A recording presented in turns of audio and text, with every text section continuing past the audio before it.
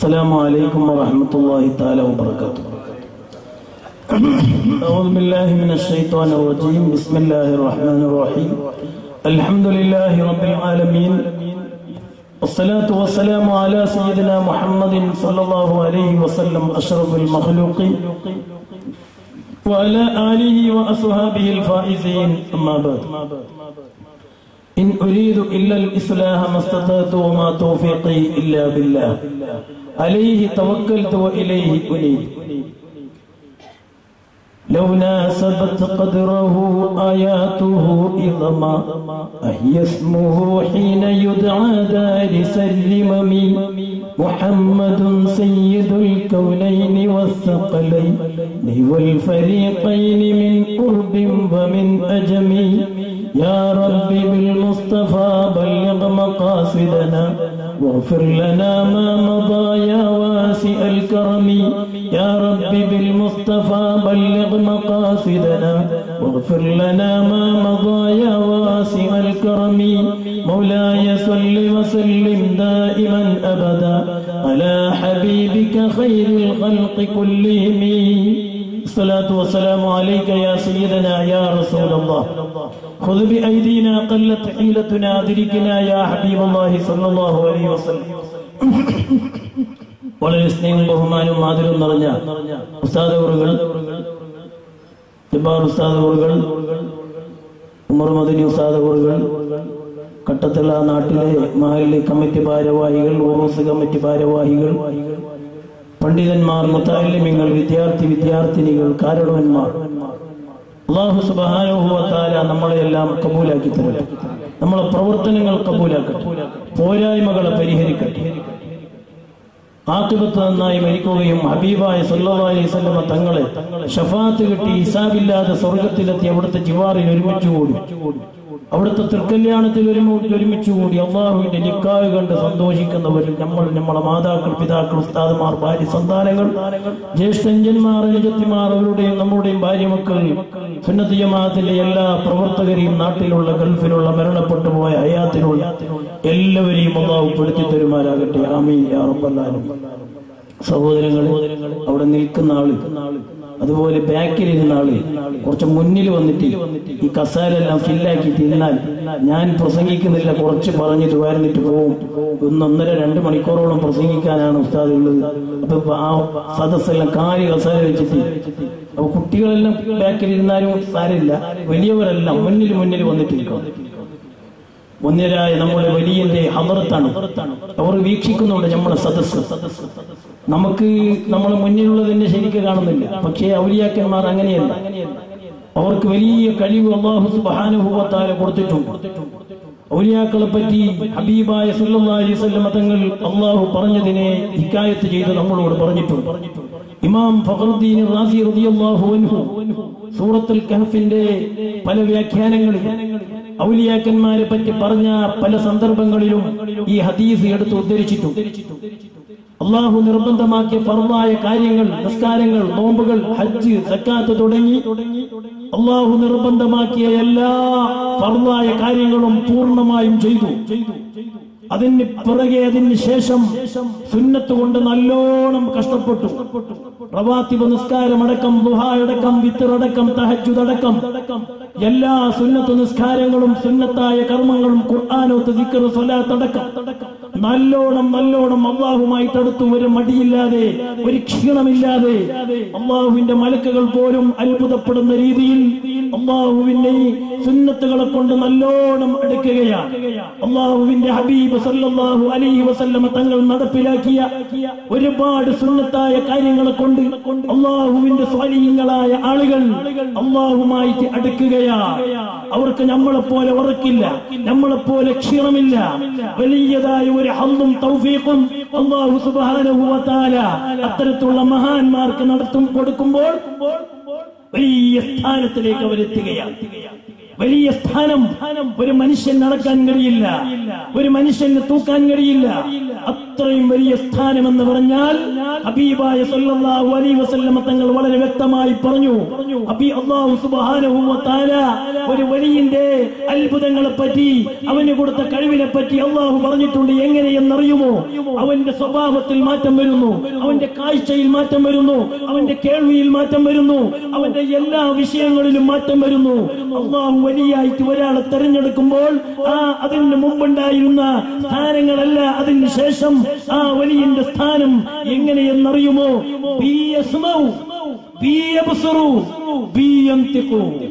വളരെ വ്യക്തമായ പരാമർശം, ചെറിയ വിഷയമല്ല സഹോദരങ്ങളെ. വലിയ എന്ന് പറഞ്ഞാൽ അവൻ കേൾക്കുന്നത് എന്നെ കൊണ്ടെന്ന് പറഞ്ഞാൽ അവന് സാധാരണ ജനങ്ങൾക്ക് കൊടുത്ത കേൾവിയല്ല അവന്റെ കേൾവി, അദൃശ്യപരമായ കേൾവി അവൻ കേൾക്കുന്നു. സാലത്തൂറിലുള്ളത് കട്ടത്തളയിൽ ഇരുന്ന് കേൾക്കുന്നു, അമേരിക്കയിലുള്ളത് കേൾക്കുന്നു, ബോംബെയിലുള്ളത് കേൾക്കുന്നു, കർണാടകയിലും കേരളത്തിലും ഇന്ത്യക്കകത്തും പുറത്തുമുള്ള എല്ലാ കേൾവിയും എന്റെ വലിയ കേൾക്കുന്നു. مزال عبدي بالنوافل قرب حتى أكون له يدا والأرجلا والسمع منه ثم عينا باصرا أي مثل ذلك في المطالب أرولا. ഇമാം സൈനുദ്ദീൻ മഖ്ദൂം റളിയല്ലാഹു അൻഹു അവിടുത്തെ ഗ്രന്ഥങ്ങളിൽ വളരെ വ്യക്തമായി രേഖപ്പെടുത്തി. സാധാരണക്കാരാണോ വലിയ? ഇന്ന് താജുൽ ഉലമയുടെ അനുസ്മരണം നടന്നു. അവരെ ദർജ അല്ലാഹു ഉയർത്തി കൊടുക്കട്ടെ, അവരെ മദദ് കൊണ്ട് നമ്മളെ ഖൽബ് നന്നാക്കി തരട്ടെ. ഇന്ന് ഞങ്ങൾ കണ്ണങ്കാറിൽ പോയപ്പോൾ അവിടെ 100ഓളം പ്രായമുള്ള മുക്രി ഹാജി എന്ന് പറയുന്ന ഒരാളുണ്ട്. അയാൾ ഇന്ന് വൈകുന്നേരം ഞങ്ങൾ സംസാരിച്ചപ്പോൾ എന്നോട് പറഞ്ഞു, തങ്ങളെ താജുൽ ഉലമ വഫാത്താകുന്നതിന്റെ 5 ദിവസം മുമ്പ് ഞാൻ കിടന്നുറങ്ങുമ്പോൾ എനിക്ക് കിനാവിൽ വന്നുകൊണ്ട് താജുൽ ഉലമ പറഞ്ഞു, എന്തേ നീ എന്നെ കാണാൻ വരാത്തത്, എന്തേ എന്റെ അടുക്കൽ വരാത്തത്? താജുൽ ഉലമന്റെ അതേ പ്രായമുള്ള മുക്രി ഹാജി പലരും നിങ്ങൾ കണ്ടിട്ടുണ്ടാകും. രാവിലെ 4 മണിക്ക് സഹോദരങ്ങളെ അവിടുത്തെ മുദരിസിനെ വിളിച്ചിട്ട് പറയുകയാണ്, നിങ്ങൾ 4 മണിക്ക് വരണം, പെട്ടെന്ന് നമ്മൾ എട്ടിക്കൊളുത്ത് പോകണം. അന്ന് വന്യരായ താജുൽ ഉലമ അവിടുത്തെ അരുമമകൻ നമ്മളെ കാളിയാറ് അല്ലാഹു ആഫിയത്തുള്ള ദീർഘ ആയുസ് നൽകുമാരാകട്ടെ, നാവിന് വലിയ അസുറുള്ള പുറത്തെ തങ്ങൾ അവർകൾ വന്യരായ താജുൽ ഉലമ പലപ്പോഴും പറഞ്ഞിട്ടുണ്ട്, എന്റെ മകന്റെ അടുക്കലേക്ക് പോയിക്കൊള്ളൂ, നിങ്ങളെ കാര്യങ്ങൾ പൂർത്തിയാകുമെന്ന്. അങ്ങനെ പല അത്ഭുതങ്ങളും കാഴ്ചവെച്ച വന്യരായ കൂറത്തെ തങ്ങൾ അവരാണ് നമ്മുടെ കാവി. അല്ലാഹു ആഫിയത്തുള്ള ദീർഘായുസ് കൊടുക്കട്ടെ. അവരെന്ത് പറഞ്ഞാലും സഹോദരങ്ങളെ അതിൽ ഒരുപാട് അത്ഭുതങ്ങൾ നിറഞ്ഞ സംസാരമാണ് കൂറത്തെ തങ്ങൾ ഉസ്താദ് അവറുകൾ പറയുക. നാം ഭാഗ്യവന്മാരാണ്, നമ്മുടെ നാട്ടിന്റെ നേതൃത്വം മഹാനവറുകളാണ്. ഞാൻ പറഞ്ഞു വന്നത് 4 മണിക്ക് അവിടുത്തെ ഖത്തീബിനെ വരാൻ പറഞ്ഞിട്ട് മുദരീസിനെ വരാൻ പറഞ്ഞിട്ട് പറഞ്ഞു, നമുക്ക് പെട്ടെന്ന് പോകണം വെട്ടിക്കുളത്തേക്ക്. കൂറത്തെ തങ്ങളുടെ വീട്ടിലാണെന്ന് വന്യരായ താജുൽ ഉലമ വിശ്രമിക്കുന്നത്. രാവിലെ പോയി രാവിലെ 8 മണിക്ക് ആ വീട്ടിലെത്തി. 9 മണിക്ക് വന്യരായ താജുൽ ഉലമ വർക്കിൽ നിന്ന് ഉണർന്നു. എന്നിട്ട് മുക്രിയാജിയും അവരും ഒക്കെ പോയി സംസാരിച്ചു. മുക്രിയാജി എന്നോട് പറയുന്നു, ഞങ്ങൾ പോയിട്ട് 5ാമത്തെ ദിവസമാണ് താജുൽ ഉലമ വഫാത്താകുന്നത്. ഇതാണ് താജുൽ ഉലമയും അവിടുത്തെ മുഹിബീങ്ങളുമായിട്ടുള്ള ബന്ധം. കിണാവ് കാണിച്ചിട്ട് പറയുന്നു, എന്തേ മുക്രിയാജി എന്റെ അടുക്കൽ വരാത്തത്, ഉടനെ വരണം. ഓടിപ്പായുകയാണ്. മുക്രിയാജി വിചാരിച്ചില്ല, എന്ത് താജുൽ ഉലമ, എന്ത് കിനാവ്, ഞാനെന്തിനു പോകണം? ഓടിപ്പായുന്നു. മുക്രിയാജി എന്ന് പറഞ്ഞാൽ 50 കൊല്ലത്തിലധികം കണ്ണങ്കാർ ജുമാഅത്ത് പള്ളിയിൽ ഒരു സവാബും ഒരു കൂലിയും ആഗ്രഹിക്കാതെ ബാങ്ക് കൊടുക്കുകയും ഖിദ്മത്ത് ചെയ്ത ആളാണെന്ന് ഞങ്ങളോട് അയാൾ പറഞ്ഞു. വളരെ ശരിയാണ്, ആ നാട്ടുകാരൊക്കെ സമ്മതിക്കുന്നു, വലിയ ബർക്കത്തുള്ള ഒരാളാണ്. ഞാൻ പറഞ്ഞു വന്നത് സഹോദരങ്ങളെ, വന്യരായ താജുൽ ഉലമക്ക് അല്ലാഹു പവർ കൊടുത്തിട്ടുണ്ട്. അവർ കേൾക്കുന്നത് എന്നെ കൊണ്ടാണ്, അവർ കാണുന്നത് എന്നെ കൊണ്ടാണ്, അവർ മൊഴിയുന്നത്, അവർ സംസാരിക്കുന്നത് എന്റെ സംസാരമാണ്. നിങ്ങളിൽപ്പെട്ട സാധാരണക്കാരന്റെ സംസാരമല്ല, നിങ്ങളിൽപ്പെട്ട സാധാരണക്കാരന്റെ കേൾവിയല്ല, നിങ്ങളിൽപ്പെട്ട സാധാരണക്കാരന്റെ കാഴ്ചയല്ല എന്റെ വലിയ കാണുന്നത്. നിങ്ങൾ അറിഞ്ഞോ സഹോദരങ്ങളെ, നമ്മളെ ഒരാൾ എന്നോട് ഇന്നലെ ഒരു പരിപാടിയിൽ വെച്ചിട്ട് പറഞ്ഞു, നമ്മുടെ വെളുത്തങ്കടി താലൂക്കിലെ നായിബ് ഖാദി സാദാത്ത് തങ്ങൾ ഒരു 10-20 കൊല്ലം മുമ്പ് ഉജ്ജ്വലമായി പ്രസംഗിച്ചുകൊണ്ടിരിക്കുന്ന 2-3 മണിക്കൂറൊക്കെ പ്രസംഗിക്കുന്ന കാലഘട്ടം. ആ ഇന്നലത്തെ പരിപാടി ഖുർആനിൽ പറഞ്ഞു, സഹോദരങ്ങളെ, എനിക്ക് ശബ്ദത്തിനൊരു തകരാറ് പറ്റി. ശബ്ദത്തിന് തകരാറ് പറ്റി, എനിക്ക് സംസാരിക്കാൻ കഴിയുന്നില്ല, വയത് പറയാൻ കഴിയുന്നില്ല. ഒരവസാനം ഒരു പരിപാടിക്ക് താജുൽ ഉലമന്റെ കൂടെ എനിക്കും അന്ന് വയതുണ്ട്. താജുൽ ഉലമ ഒരു വീട്ടിൽ ഭക്ഷണം കഴിക്കാൻ വേണ്ടി പോയിട്ടുണ്ട് എന്നറിഞ്ഞപ്പോൾ ഞാനും ആ വീട്ടിലേക്ക് പോയി. എന്നിട്ട് താജുൽ ഉലമയോട് പറഞ്ഞു, തങ്ങളെ എനിക്ക് സംസാരിക്കാൻ കഴിയുന്നില്ല, എന്റെ സൗണ്ട് അടിച്ചു പോയിട്ടുണ്ട്, ഞാൻ എന്ത് വയത് പറയാൻ, ഞാൻ എന്ത് സംസാരിക്കാൻ. എന്നിട്ട് താജുൽ ഉലമ കുടിക്കുന്ന ഇളനീർ പകുതി ഗ്ലാസിൽ ബാക്കി വെച്ചിട്ട് കൊടുത്തിട്ട് പറഞ്ഞു, കുടിക്കും തങ്ങളെ, എന്നത് വേണ്ട. ഇളനീർ കുടിക്കാൻ കൊടുത്തിട്ട് പറഞ്ഞു, എന്നത് വേണ്ട. എന്ത് വേണ്ട? നിങ്ങളെ കൂറ്റടക്കുന്ന പരിപാടി വേണ്ട, ഓപ്പണാക്കി തന്നിട്ടുണ്ട്. ഞാൻ നിങ്ങളെ കൂറ്റിന്റെ സൗണ്ട്സിന്റെ തടസ്സങ്ങൾ മാറ്റി തന്നിട്ടുണ്ട്, ധൈര്യമായിട്ട് പ്രസംഗിച്ചോളൂ.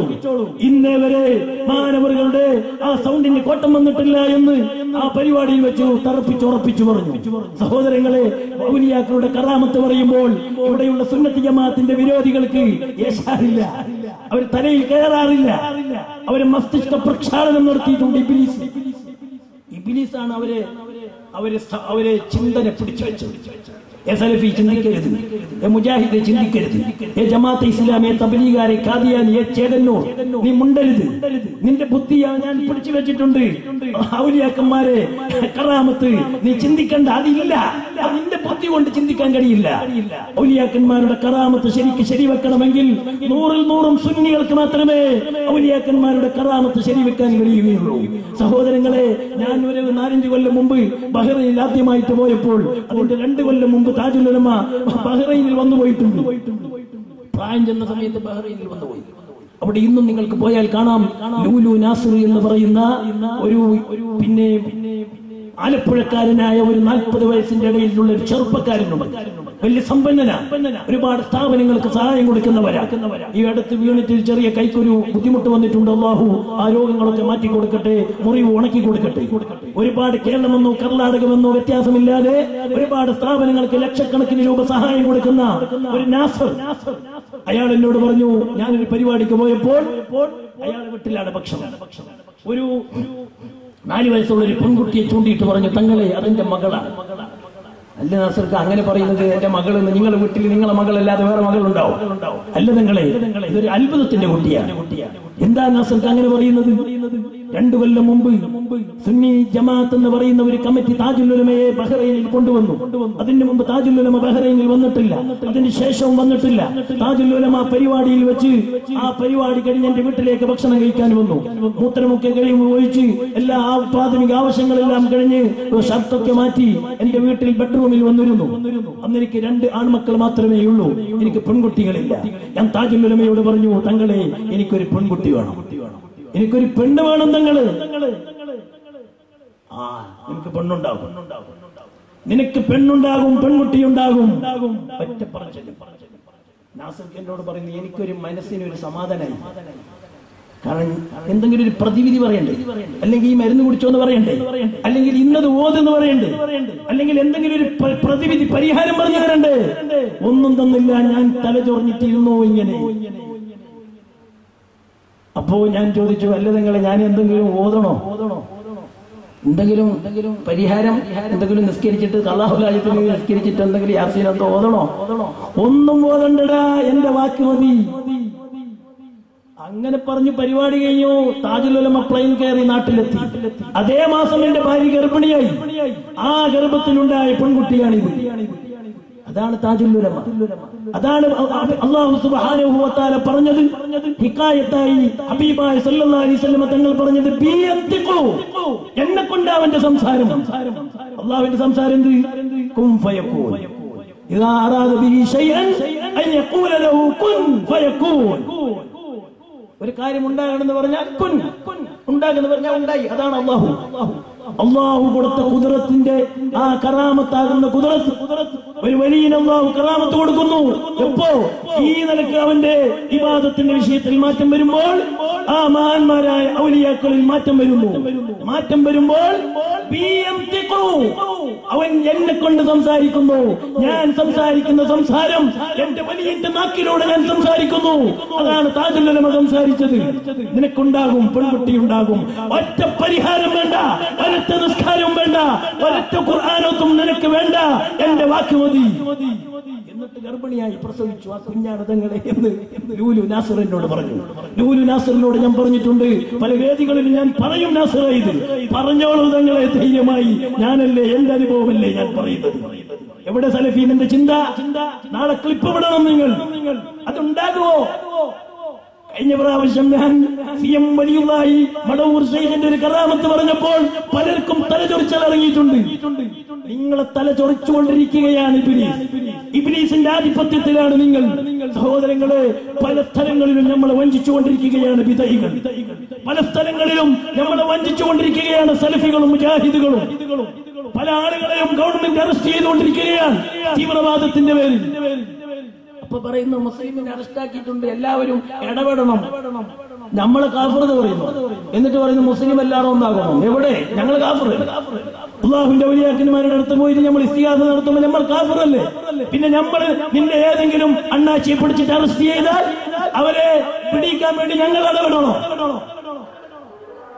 ഉടുപ്പി ഭാഗത്ത് ഒരു ഡോങ്കി ഒക്കൂട്ടം നടക്കുകയാണ്. ഒരു ഡോങ്കി ഒക്കൂട്ട. സഹോദരങ്ങളെ, ഉടുപ്പി ഭാഗത്ത് ഒരു നോട്ടീസ്, ഒരു ഡോങ്കി ഒക്കൂട്ട. ആ ഒക്കൂട്ടയിൽ നമ്മളെ കാലിമാരുടെ പേരിട്ടു.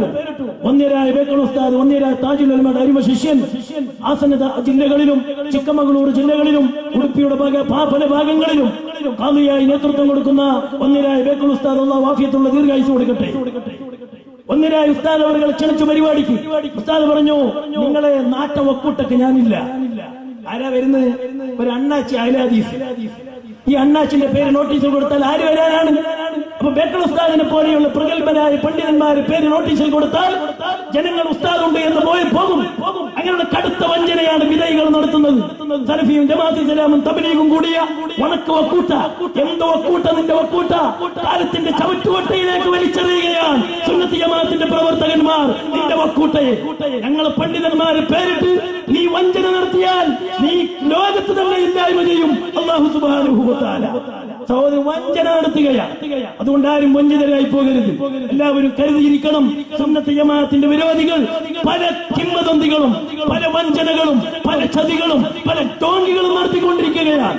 അവർക്ക് ഉറൂസ് പറ്റൂല, അവർക്ക് സിയാറത്ത് പറ്റൂല, അവർക്ക് ഔലിയാക്കളുടെ കറാമത്ത് പറ്റൂല. പറ്റില്ലെങ്കിൽ പോയിട്ട് അടങ്ങിയിട്ട് മാളത്തിന്റെ ഉള്ളിൽ ഇരിക്കും. ഞങ്ങൾ ഇതാ നടത്തുകയാണ്. ഞങ്ങൾക്ക് നേതൃത്വം കൊടുത്തുകൊണ്ട് ഒരുപാട് വലിയ വലിയ പ്രഗത്ഭരായ പണ്ഡിതന്മാരും സാദാത്തുക്കളും ഞങ്ങൾക്ക് നേതൃത്വം തരാനുണ്ട്. ഞങ്ങളെ സ്വർഗത്തിലേക്ക് കടത്താൻ നിന്റെ ഉപദേശം വേണ്ട, നിന്റെ വയന്ന് വേണ്ട, ഞങ്ങളെ വിഷയം തന്നെ നിനക്ക് വേണ്ട. സഹോദരങ്ങളെ, സിറിയയിലൊക്കെ വലിയ പ്രയാസം നടക്കുകയാണ്. അല്ലാഹു സുബ്ഹാനഹു വ തആല സിറിയയിലെ മുസ്ലിമീങ്ങൾക്ക് സലാമത്ത് കൊടുക്കുമാറാകട്ടെ. ചെറിയ ചെറിയ കുഞ്ഞുങ്ങൾ കൈ മുറിക്കപ്പെട്ടുകൊണ്ടിരിക്കുകയാണ്, ചെവികൾ മുറിക്കപ്പെട്ടുകൊണ്ടിരിക്കുകയാണ്, തല മുറിച്ചെടുത്ത് മുടി പിടിച്ചുകൊണ്ട് തലയെ പ്രദർശിപ്പിക്കുകയാണ്.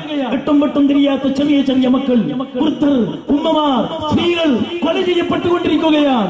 ആയിരക്കണക്കിന് ആളുകൾ, നിരപരാധികൾ കൊല്ലപ്പെട്ടുകൊണ്ടിരിക്കുകയാണ്. എന്തിനു വേണ്ടി?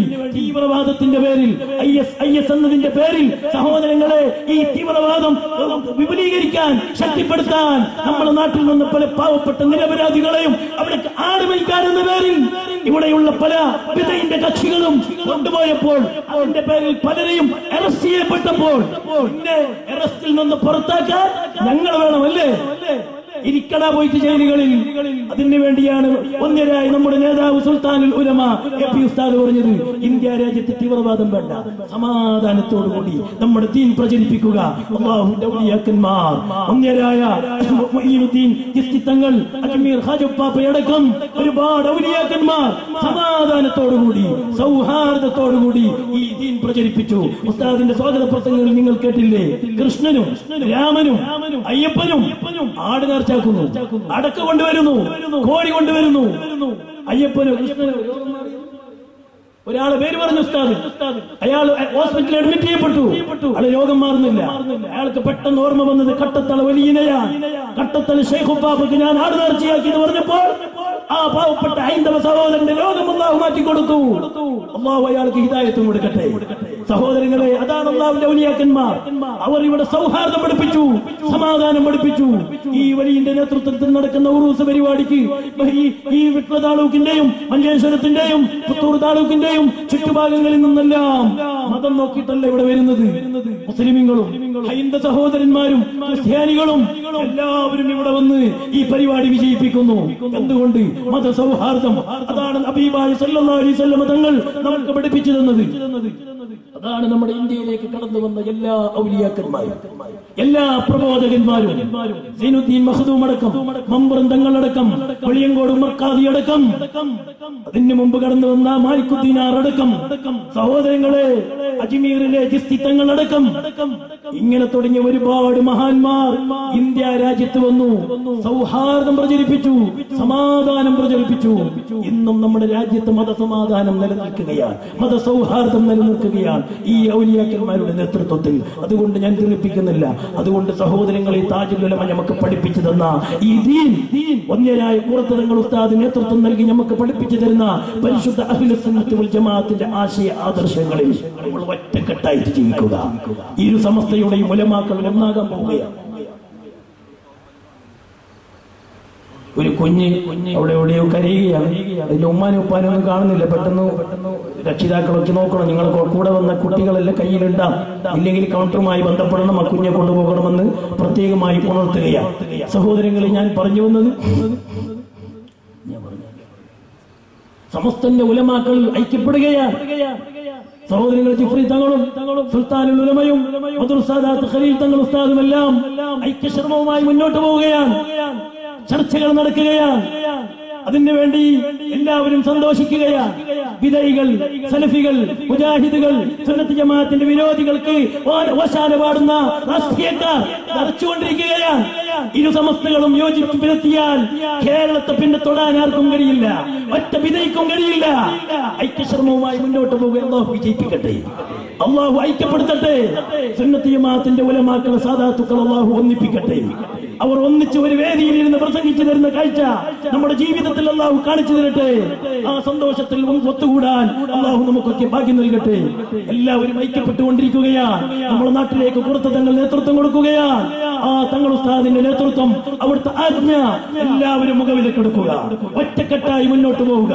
നമ്മുടെ വിരോധികൾ, നമ്മുടെ സുന്നത്ത് ജമാഅത്തിന്റെ വിരോധികൾ നമ്മുടെ നാട്ടിന്റെ ഐക്യം തകർക്കാൻ പലപ്പോഴും പല വേഷം കെട്ടിയിട്ട് വരും. നിങ്ങളൊക്കെ കരുതിയിരിക്കണം. ഈ അല്ലാഹുവിന്റെ ഔലിയാക്കന്മാരുടെ കറാമത്ത് കൊണ്ട്, ഈ കട്ടത്തളയിൽ മറുപട്ട് കിടക്കുന്ന മഹാന്മാരുടെ ബറക്കത്ത് കൊണ്ട് അല്ലാഹു സുബ്ഹാനഹു വ തആല സമസ്തയുടെ ഉലമാക്കളെ സാദാത്തുക്കളെ ഒന്നിപ്പിക്കുമാറാകട്ടെ, ഐക്യപ്പെടുത്തട്ടെ. അതിലൂടെ സുന്നത്ത് ജമാഅത്ത് ശക്തിപ്പെടട്ടെ. അതിലൂടെ സുന്നത്ത് ജമാഅത്തിന്റെ എല്ലാ വിരോധികളും കാലത്തിന്റെ ചവട്ടുകൊട്ടയിലേക്ക് തള്ളപ്പെടട്ടെ. അതിന്റെ അവസാനം പാടുന്ന എല്ലാ രാഷ്ട്രീയ മേലാളന്മാരുടെയും ശക്തി അല്ലാഹു തകർക്കുമാറാകട്ടെ. ആമീൻ യാ റബ്ബൽ ആലമീൻ. അതുകൊണ്ട് സഹോദരങ്ങളെ, ഞാൻ അവസാനിപ്പിക്കുകയാണ്. ഉസ്താദ് പറഞ്ഞ കുറേ കാര്യങ്ങൾ അതെല്ലാം നിങ്ങൾ കേട്ടിട്ടുണ്ട്, അല്ലാഹു അറിഞ്ഞിട്ടുണ്ട്, ഇവിടുത്തെ മഹാന്മാർ കേട്ടിട്ടുണ്ട്. അവർക്കെല്ലാം ആ ലിസ്റ്റ് വായിച്ചവർക്കെല്ലാം അല്ലാഹു ബർക്കത്ത് കൊടുക്കട്ടെ. രോഗികളുടെ രോഗങ്ങൾ ശിഫിയാക്കട്ടെ. ഉജിരക്കടുത്ത് മൽജയിന്റെ എല്ലാ ദിക്ർ സ്വലാത്തിലേക്ക് വന്ന് കൺട്രോൾ ചെയ്യുന്ന ഒരു നല്ലൊരു മനുഷ്യൻ ഉമർക്ക എന്ന് പറയുന്ന ആള്, 10-70 വയസ്സുണ്ട്. അയാളെ ഹാർട്ടിന്റെ വാൾവിൽ ബ്ലോക്ക് വന്നു. അയാൾക്ക് ബൈപ്പാസ് സർജറി നടത്തി. പക്ഷെ അയാൾക്ക് ബോധം വരുന്നില്ല. അതിനെപ്പോയി കേരളക്കട്ട ഹോസ്പിറ്റലിൽ അഡ്മിറ്റ് ചെയ്യപ്പെട്ടിട്ടുണ്ട്. ഇന്നും അയാൾ ഓക്സിജനാണ് എടുക്കുന്നത്.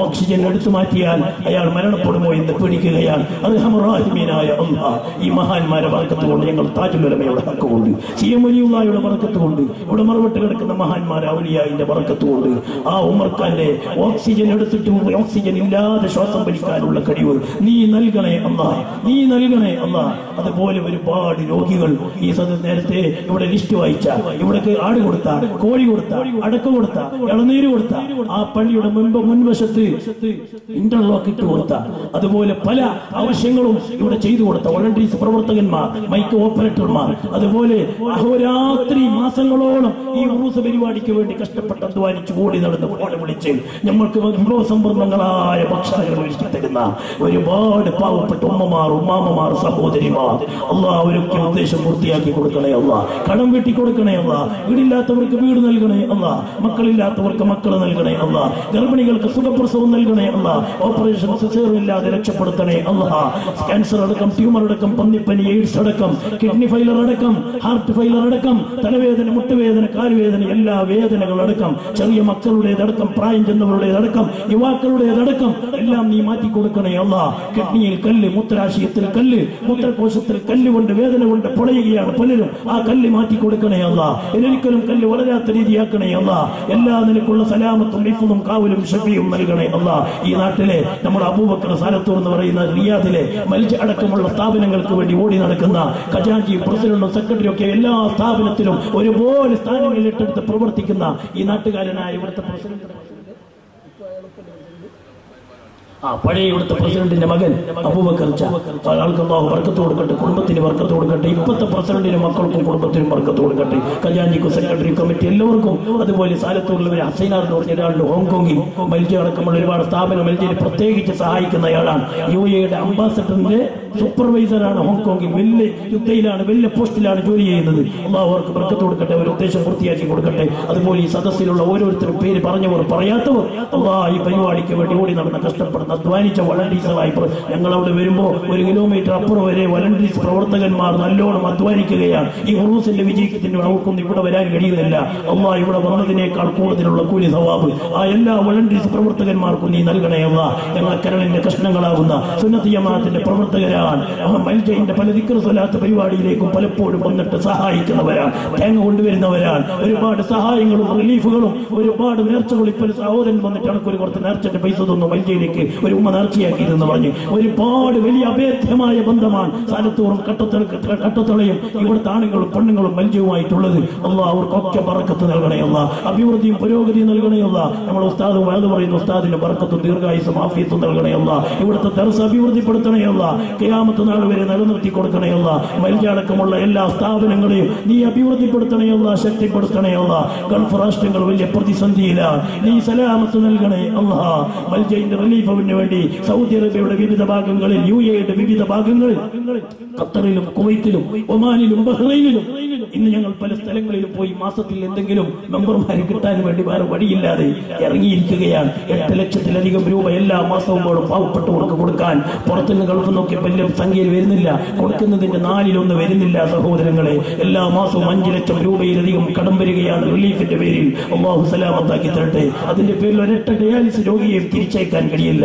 ഇപ്പോഴും 4 പുതിയ കിഡ്നി ഫെയിലറായ രോഗിന്റെ അപേക്ഷ വന്നിട്ടുണ്ട്. അത് അടുത്ത മാർച്ച് 15 സ്വലാത്തിന് കൊടുക്കൽ നിർബന്ധമാണ്. അവരോടൊന്നും പറഞ്ഞിട്ടും കാര്യമില്ല.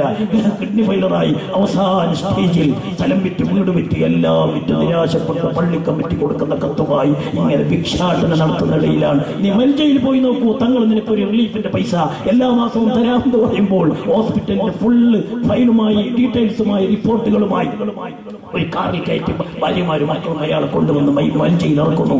അയാൾ നിരാശപ്പെടുത്താൻ കഴിയില്ല. അടുത്ത മാസം തന്നെ ഒരു പക്ഷേ അയാൾ മരിക്കാം. 1 മാസം, 2 മാസം, 3 മാസം, 1 കൊല്ലം, 2 കൊല്ലത്തിനടുക്ക് മൽജയിന്റെ റിലീഫ് വാങ്ങി മരണപ്പെട്ട 60-ലധികം 70ഓളം വരുന്ന കിഡ്നി രോഗികളുണ്ട്. ഇപ്പൊ നിലവിൽ 150ഓളം കിഡ്നി രോഗികൾക്ക് ഡയാലിസിന്റെ പൈസ കൊടുത്തുകൊണ്ടിരിക്കുകയാണ്. യതീമക്കൾ, അഗതി മക്കൾ, അനാഥ മക്കൾ, കൈയും കാലും മുറിഞ്ഞ് ബെഡിൽ കടന്നു ഉരുളുന്നവർ, ഒരു നേരത്തെ ഭക്ഷണത്തിന് വേണ്ടി കൂലിപ്പണി എടുത്തുകൊണ്ടിരുന്ന ആൾ ഇന്ന് കിടപ്പിലാണ്. ഭാര്യയും മക്കളും പട്ടിണിയാണ്. അവർ ചികിത്സക്ക് ഒരു നേരത്തെ കഞ്ഞി കുടിക്കാൻ ഒരു വകയുമില്ല.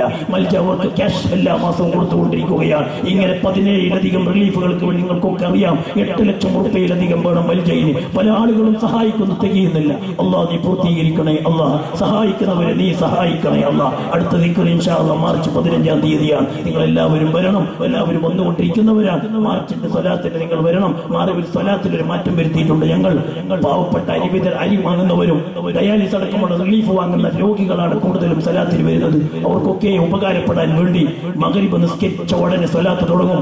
8 മണിയാകുമ്പോൾ സ്വലാത്ത് നിർത്തും. കാരണം പാവപ്പെട്ടവർ വന്നിട്ട് അവിടെ കുടുങ്ങുകയാണ്. മംഗലാപുരത്തെ ഡയാലിസിസ് കഴിഞ്ഞ് ആ മൂത്രസഞ്ചിയുമായി നേരെ വരികയാണ് മൽജയിലേക്ക്. ആ 2000-3000 രൂപ കവറിലിട്ട് പൈസ, മാസത്തിന്റെ പൈസ കിട്ടാൻ അവരോട് ഞങ്ങൾ പറഞ്ഞു, നിങ്ങൾ വീട്ടുകാരയച്ചാൽ മതി, നിങ്ങൾ വരണ്ട.